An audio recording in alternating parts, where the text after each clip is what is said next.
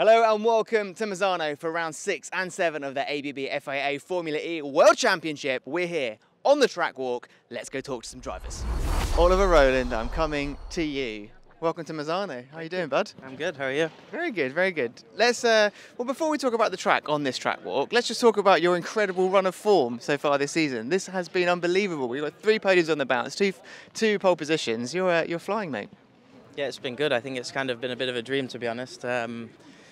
Yeah, I mean, I was hoping that I'd be more competitive coming back to Nissan, and it's been more than the case. So, yeah, hopefully we can keep working in a good direction and keep up the performance. Well, you're coming off the back of a great podium in a home race for the team. There's a lot of energy there, a lot of confidence to bring into this circuit, Misano, a permanent layout, as we know. How might that differ? Well, it's a completely different challenge, you know. I think from a qualifying perspective, we should be okay, I think, because we have a competitive car over one lap, but we do lack a bit of efficiency, so in the race there's going to be huge amounts of saving. So if we can take the 3 points, that would be welcome for pole, and then just try and hang on in the races. And, you know, to be honest, if we can score twice some points, I'd be pretty happy. In a word, what can we expect from this weekend's races? Yeah, a bit nuts, a bit like Portland, I think. I didn't race last year in Portland, but I imagine the first race in particular will just be 10 laps of numerous overtakes. And then when somebody with the best efficiency gets to the right point to go, everybody's going to go. I call that launch time. Exactly, like a cycling race. Love it. Thanks, Ollie. Cheers, mate. I saw you took a different route to everyone else. You did the full pit exit. Why is that? Yeah, we wanted to look at first at the pit exit, and then later on we finished it up with the start-finish straight. So different approach to the others. No stone left unturned. That's what I like to hear, and what I expect from a man that is the most recent race winner in Formula E. Now we're coming to Misano. This circuit, very, very, very different to Tokyo. Clearly it is. We have to look at a few different topics, like, for instance, track limits, the curbs. There are different lines you can use on this track. You know, normally on street circuits there is mostly one line that you can take. Here there are quite a few. As well, we have to look into the race with the overtaking, with how to position ourselves. So yeah, lots of new things for us. First time for me that I'm walking this track actually, so I'm very, very curious. Not to put too much on it, but Brazil, an unbelievable climb up the grid into the points. Tokyo, your first race win of the season. Now we're in a home race for the Maserati brand, going into a home race for the MSG team, going into a home race for you in Berlin. This feels like it could be the start or the continuation of something special. So you're saying I have to win all of them, or what? Well, I mean, what do you reckon? Would you like to? I would love to, but yeah, there are 21 other drivers who have the same goal. I think, yeah, for sure, the last few weeks have been great, and I'm feeling really good with our package. But you know, you always start from zero again, and we have to do our homework right this weekend. Full focus now on the first 3 practice, and yeah, we try to execute well, to score good points, to keep the good consistency, and then yeah, we see what's possible in the coming weeks. You said it there, consistency. We know it's the most important thing in Formula E. It is what wins you championships, and you are one of only 2 drivers who have scored in every single race so far this season. It feels like, though, Misano is going to be one of those races where it's very difficult to even comprehend what might happen. Absolutely. I mean, we have to prepare for the chaos a bit, I think. And yeah, you can still affect quite a few things from your side with how you position yourself and what strategy you choose for the race. So yes, there are much more unknowns compared to other races, but still I think we can do the job from our side to try and affect the race in the best possible way. So with that in mind, if you could give me one word for what we might expect from this race, what would that word be? Overtakings. Overtakings, I like it. And finally, it's Masters Week this week. I know you're a golf fan, Yes. You're a golf player. Yeah. Let's think about Champions Dinner. Who would be at your Champions Dinner and what would you be eating? In the golf, you mean? Let's say in a race. Your racing Champions Dinner. So Formula E or racing in general? Formula E. Formula E.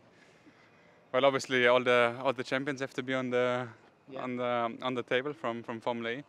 And what would be eating? I think Wiener Schnitzel, because it's my favorite food. So yeah, local cuisine from Austria.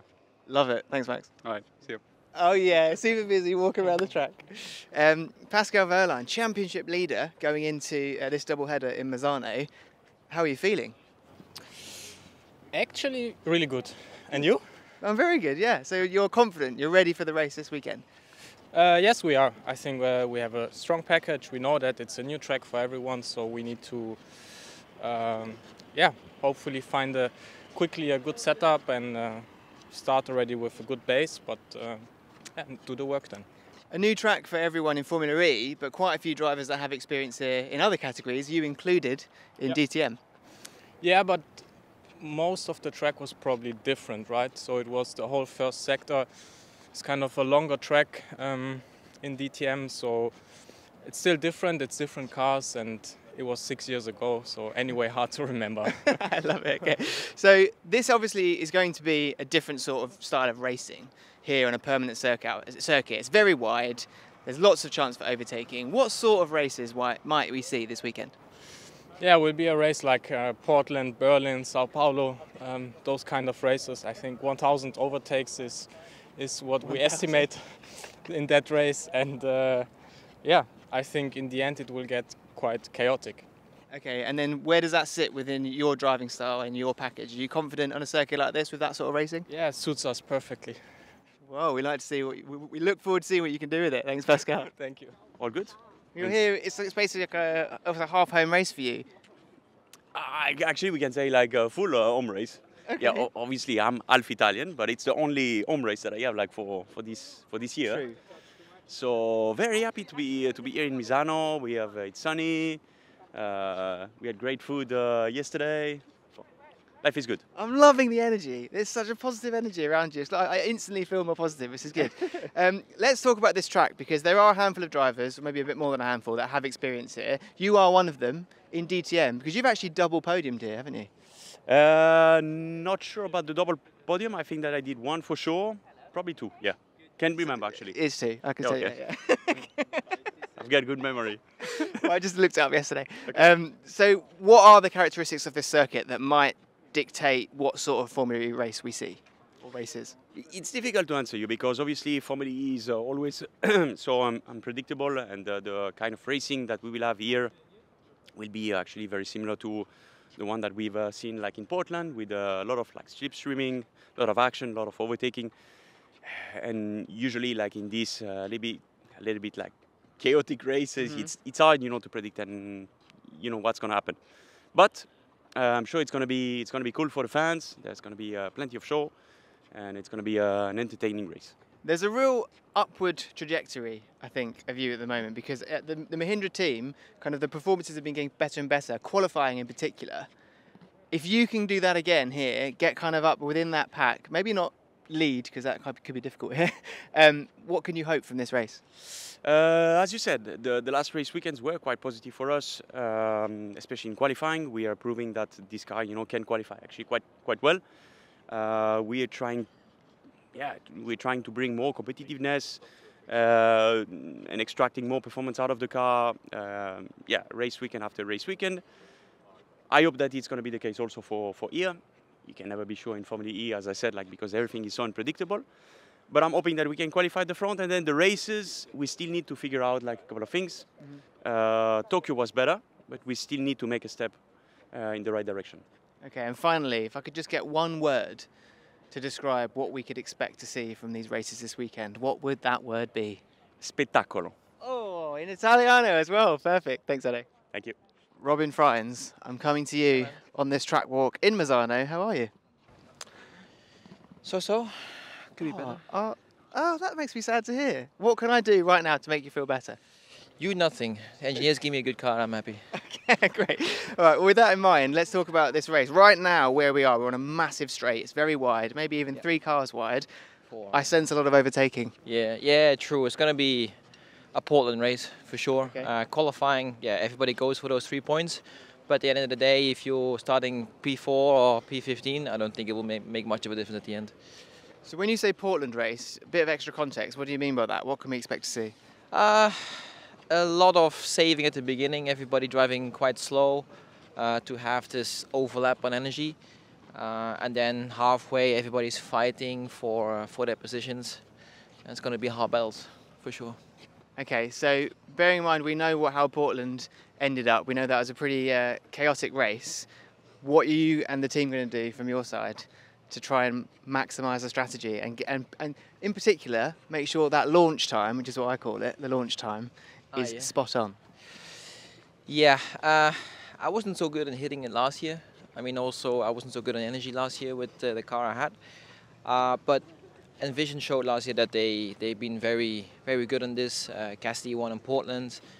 They've been strong in other races, which has the same kind of racing style. So I do believe we will be on point, and yeah, it's all about that launch timing, right? So I think it will be 12 laps till the end, till everybody put in their elbows. That late? Yeah, I think so. Okay. It depends. You know, safety car, it mixes everything up, but we'll see. Okay, finally, I want to ask you about experience racing on this circuit, because we know there's quite a few drivers that have experience in Misano from different categories, but there's only a handful, maybe even less, maybe even only two actually, that have experience in multiple categories, you being one, DTM and GT World Challenge. Exactly, yeah. What sort of advantage does that give you? How well do you know this circuit? I know it pretty well. Obviously the track is not completely the same. We have like a chicane here coming up now. We don't do the first sector as normal. But at the end of the day, I kind of like understand the asphalt, of how aggressive it is on the tires, etc. Know a little bit of tricks here and there in some corners. So it is an advantage. But at the end of the day, I mean, we are driving a world championship. Everybody will figure it out in FP1. Okay, so there's something there, but it might not last as long as you like. I don't think so, but I do hope so. Okay, and finally, one word for what we can expect to see from this weekend's races. Mayhem. You always give great words. Thank you, Robin. Thank you.